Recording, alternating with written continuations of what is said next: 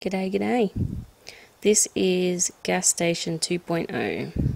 I wanted to improve on my first gas station video that I put up. And I like this one a lot better. It's more cluttered, and I like cluttered builds. They're much nicer, I reckon. And I cannot wait for Wastelanders to come out when they are apparently increasing our build budget. So I can definitely improve on this. Again, probably won't. I've got lots of other things I'm going to build. That is a stair glitch, the two stairs on top of each other.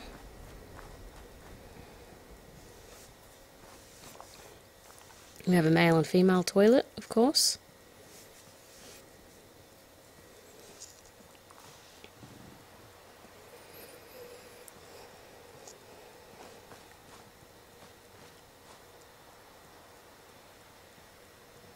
The two vending machines at the front are supposed to mimic petrol pumps.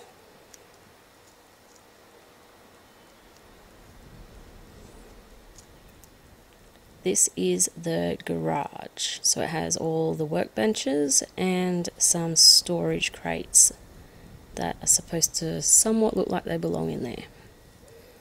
The traffic light and some extra decorations just because I like decorations.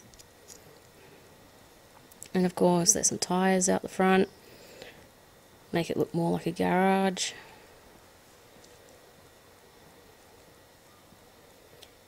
Now we have the shop with the little kitty right out the front, a couple of bins, poster, some flowers, trying to make it look inviting somewhat.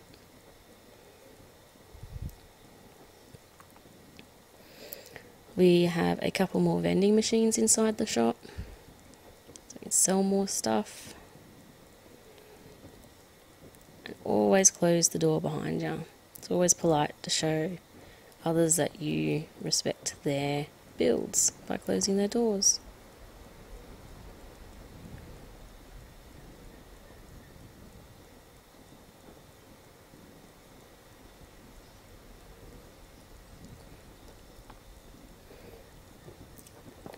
The shopping shelf could have been better. I probably could have decorated that better at the time. I wasn't really thinking about it and just slapped it together. Some magazines, because pretty much every shop has magazines. The TV was my attempt at a cash register. I wish Bethesda would put cash registers in the game. It would really help.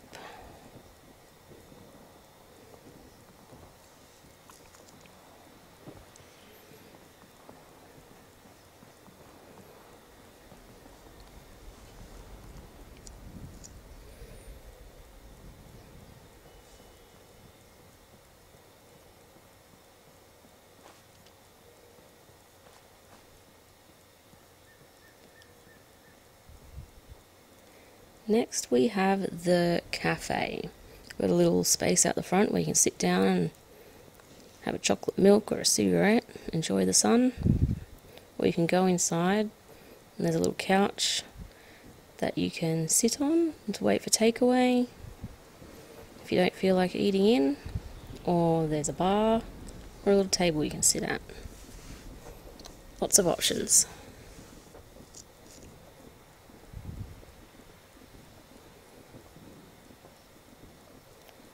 I really like the Nuka Shine kegs that they put in the game with the mystery items that we were able to get.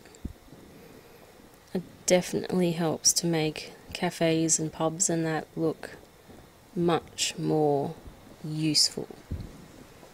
The punch bowl wasn't enough.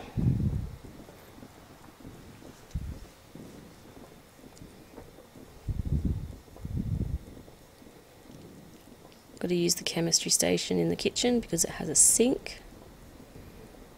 Brings it together a little bit better. I didn't get the sink in the Atom shop that they had a few months ago. I wish I had.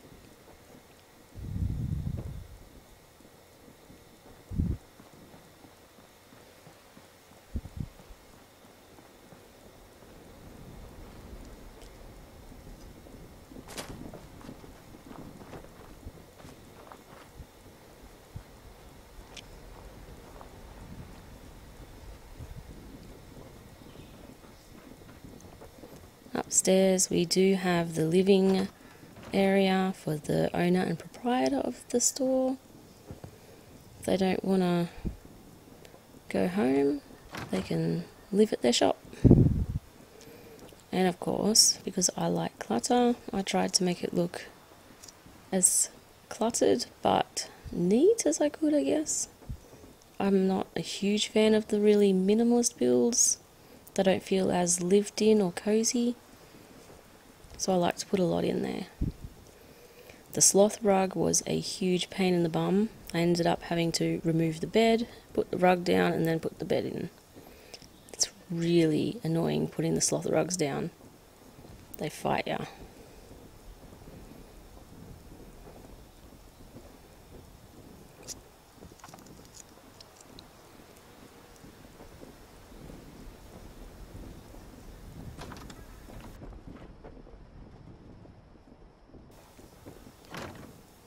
Now you will find that this place will get attacked by scorched beasts, robots, super mutants, ghouls and mole miners. A lot. But I chose this bit of road specifically because of the car park across from it, which helps to give it that gas station and shop and cafe sort of vibe. Fit all of that traffic in, all in one location. Not that there is any in the wasteland. And you will find this spot next to the Miners' Monument below White Springs. Sort of in the middle of the map, just above Uncanny Caverns.